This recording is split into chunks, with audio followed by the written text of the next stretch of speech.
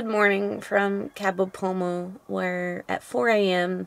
we were rudely awakened by our neighbors.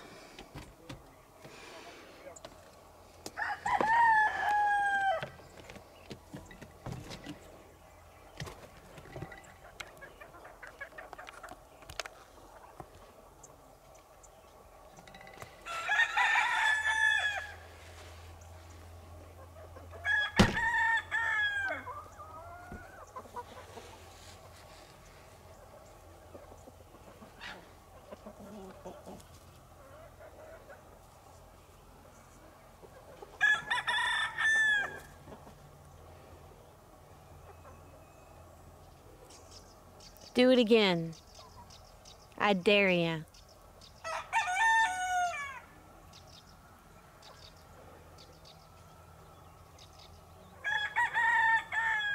Woke up this morning, it was still kind of calm. I got a chance to go paddle, Lindsay didn't. And so there's this beach that we can hike to. It is really, really windy right now, but we're gonna go hike because we're here and we wanna go explore a little bit. So we're gonna switch over to the GoPro and go out for a little hike.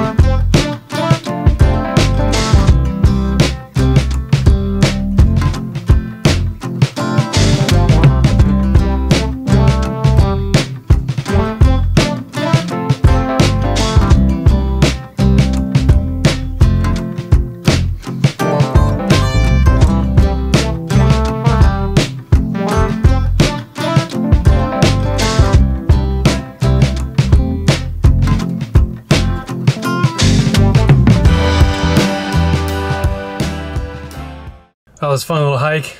Really, really windy, but beautiful, and we're looking forward to coming back here this summer.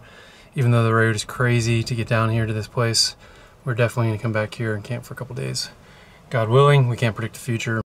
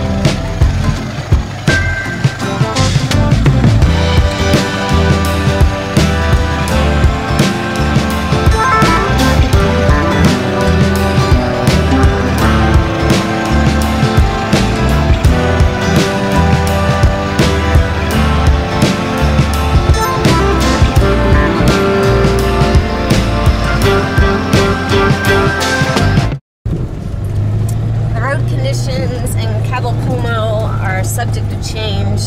We were warned by friends that came through here earlier in the week that a house here on the property of Cabo Pulmo had a leak, and they have water that's just running all the way out into the road, and it's flooded the road.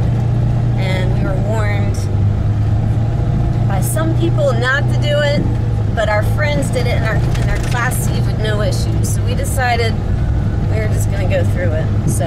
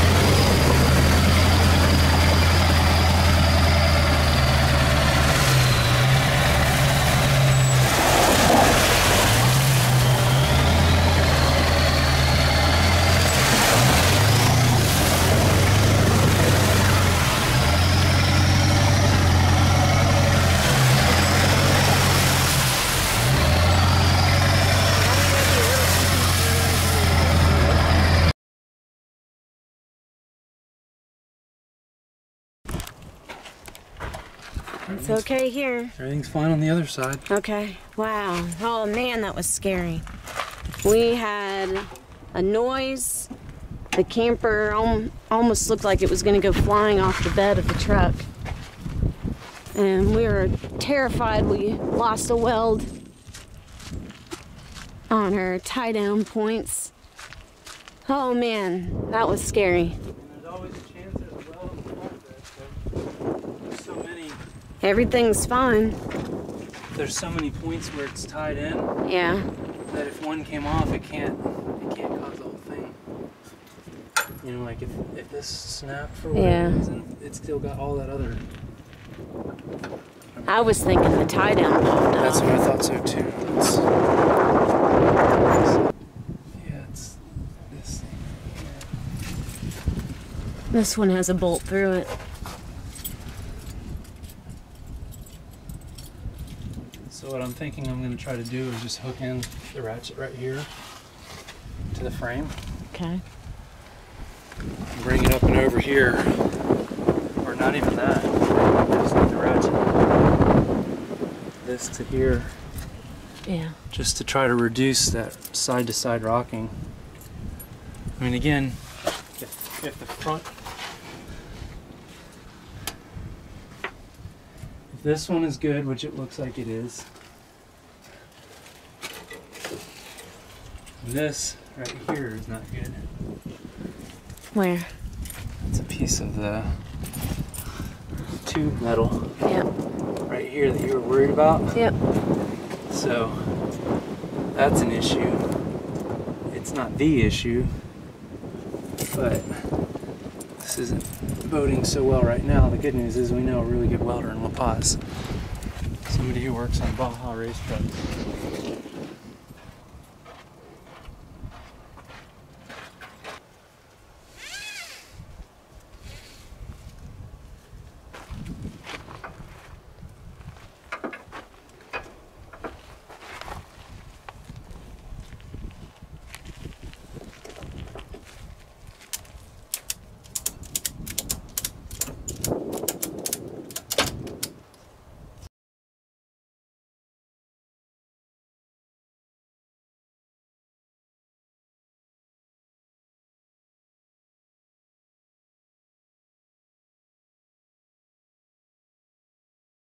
Well, that was a little bit of a scare, huh?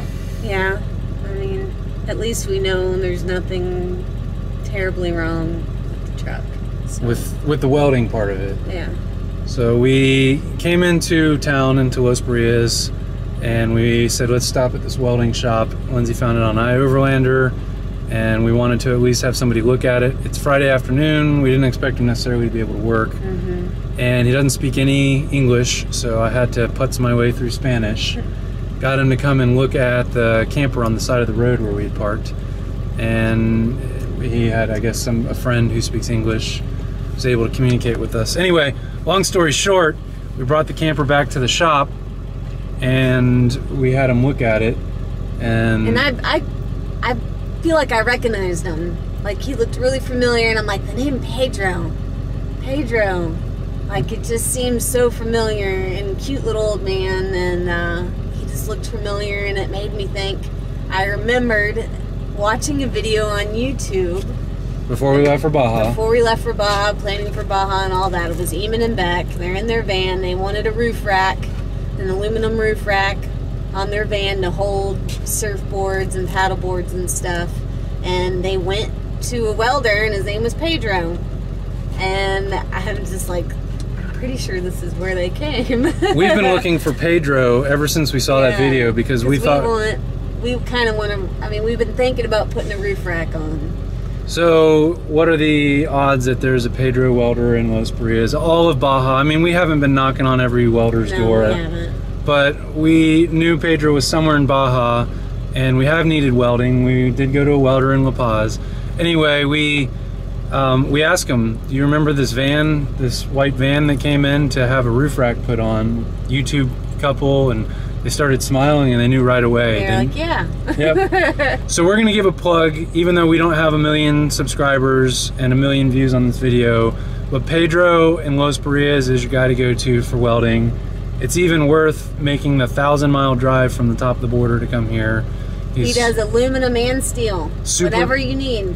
Super nice guy. We offered to pay at the end of, I mean, it's been about a half an hour, 45 minutes. Just for his time to look at the truck. We're like, we'll pay you. And he said no. No. He wouldn't take any money. Wouldn't take it at all. So, yeah. Good place, good guy. But for now, it's really cool, that connection, because we were looking for Pedro. We should have made signs. Have you seen Pedro? Yeah. We found Pedro. T-shirts. Have you seen Pedro? We're looking for Pedro. We found him. So if you're looking for Pedro, now you know where to find him. Mm-hmm. He is in Los Parias on the way out to the free campsite outside of Playa Norte, which is where we're headed next to go reconnect with our friends. He's kind of hidden off the road, so you have to look. But he's on an overlander now, so. One more night. One more night. Give you one more road? And I can't live for, I don't know the words to that song, but you know what I'm trying to sing. YouTube knows, because they're gonna slap my wrist again. Every time I sing, I get a notification from YouTube, but I still am gonna sing. Let's get out of here and go do one more night in Los Parias. I have to pee. Okay. TMI. Do it again. I dare ya.